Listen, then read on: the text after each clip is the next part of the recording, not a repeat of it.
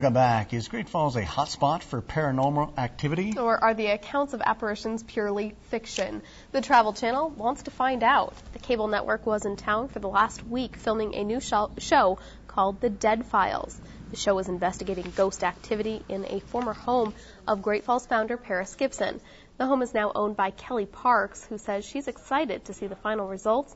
Parks says the crew wrapped up their last shoot early this morning and is glad to get back to their normal schedule. It's been exhausting, but they're great, fantastic. I mean, the crew was like really nice, went over the top. I didn't know what to expect exactly because I've not actually had my house, turn into a movie set. I'm really looking forward to it, and I think it's cool, for Great Falls. The Dead Files premieres in September on the Travel Channel. For the next 2 months, you can watch movies from around